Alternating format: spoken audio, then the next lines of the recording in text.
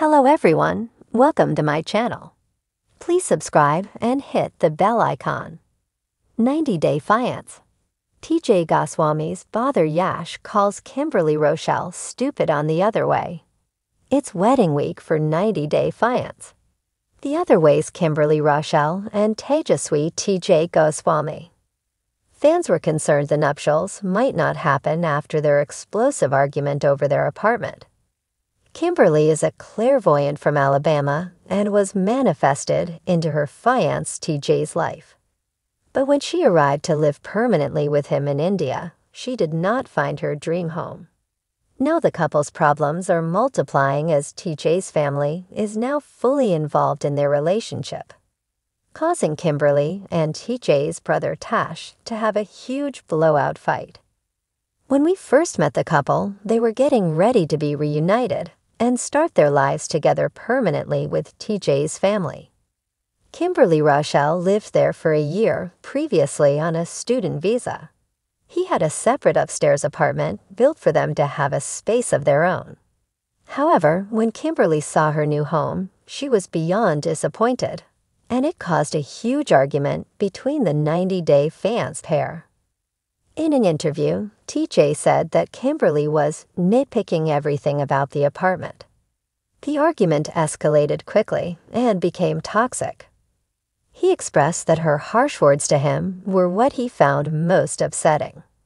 She should keep her language to herself. TJ exclaimed, "She starts with, 'This is not right, that's not right.' Such rudeness would not work here." When Kimberly and TJ's brother Yash went on a trip to the store together, things took a turn for the worse.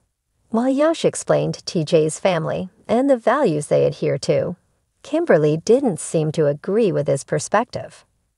This led to the two having a heated argument. Yash even calls her stupid. His comment sets her off and leads to more arguing between the two. TJ saying that his whole family is upset. "It worries me," Kimberly shared later in an interview, "because the fact that they're now getting involved is just making it more clear that I'm not going to be able to have a private conversation with my husband. It's going to be the whole family involved, and that doesn't seem fair." While she was able to express this to TJ, it seems the two simply agreed to disagree about his family's involvement. Kimberly told her 90-Day Fiance she felt that they should be able to have our own fights and not have your family involved. But TJ fundamentally disagreed that the argument wasn't his parents' business. "I feel like everything's okay between me and him, but not necessarily between me and the rest of the family," she added. "I think it's going to be very challenging living with them. But I'm willing to do anything to keep TJ in my life because I love him and I'm excited to get married and start our life together."